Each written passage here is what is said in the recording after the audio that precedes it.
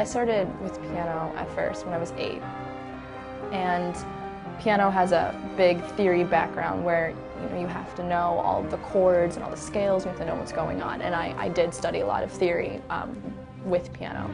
And then, I guess you could say that's when I first started tinkering and things I would play that just sounded good, and I'd write them down. When I write music, I always try to think of it as a story, that my music there's something to it and that it's going someplace, there's something that it's based off of. And I wrote this last year, and it was at a time where I was really thinking about what is right and what is wrong. I think it's a thing that a lot of people think about, what is right and what is wrong. But it sounds cool because it's like theme, the evil, the badness, and then there's the violins going, no, we will prevail. I think it was an outstanding composition for a person her age.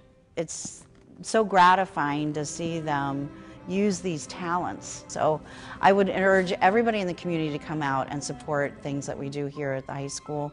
Being able to play something for people is an incredible feeling as it is, but being able to sit in the audience and know that what they're playing is something that you put your work into and all of your hard time and sweat and blood and tears and everything, and it's a product of your brain.